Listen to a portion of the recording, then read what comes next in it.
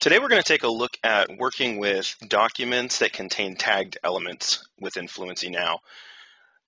Some documents that you work with will contain tables, images, or other advanced formatting that may cause your translation experience to be less than efficient. So what Fluency does is it allows you to replace some of that advanced formatting with a tag element, which you can see here. When we're working with documents that contain tags like this, we'll just need to keep in mind that any tag that you see in the source document will need to be present in the target document in order to save out correctly in the end. Today we'll just kind of step through and show you how to work with these tag elements and how to save them out when you're done. So I'm going to move to this first segment that we see a tag in. And what I would do if I'm translating this document is I would translate this segment as I usually would. In this case, I'm just going to use the machine translation button. And once that comes back, we'll have the translation here. And you'll see that the tag is actually already present.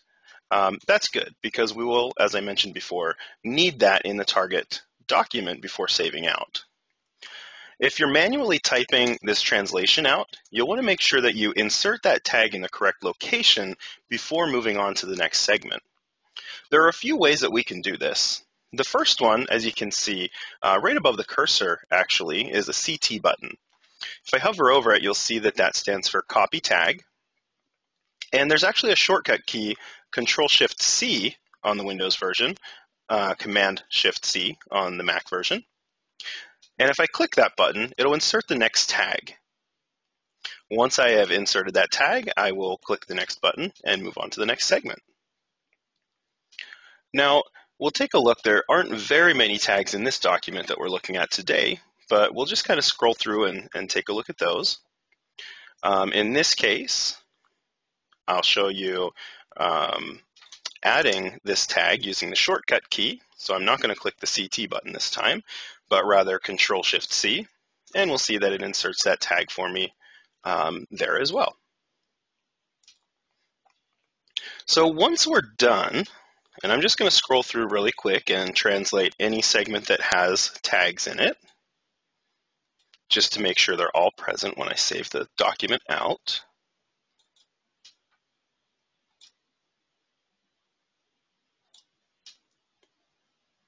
I think there's only a couple more here.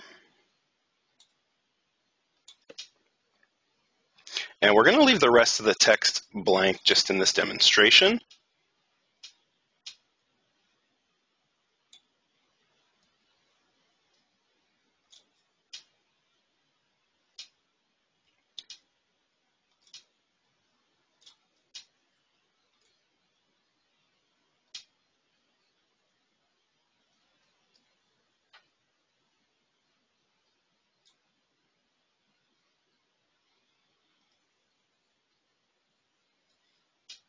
And once we have completed all of the translations and we've inserted all tags into the target, we'll open the File menu and save out using the Save As option as we normally would.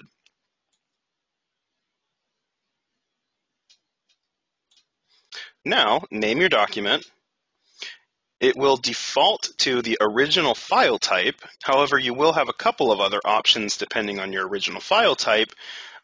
Typically, you'll be able to save it out to the original format or to a TM file. When I'm ready, I click Save,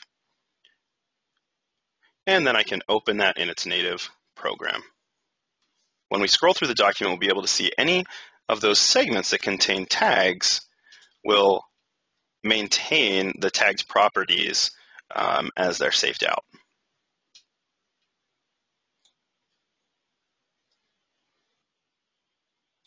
One thing to keep in mind is while you're saving the document out, if you receive a notification of an error during the save, the first step to troubleshooting this is going to be to scroll through your document and verify that you've copied all tags over to the target document before saving out.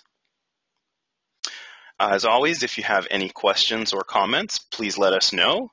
You can reach us at support@westernstandard.com.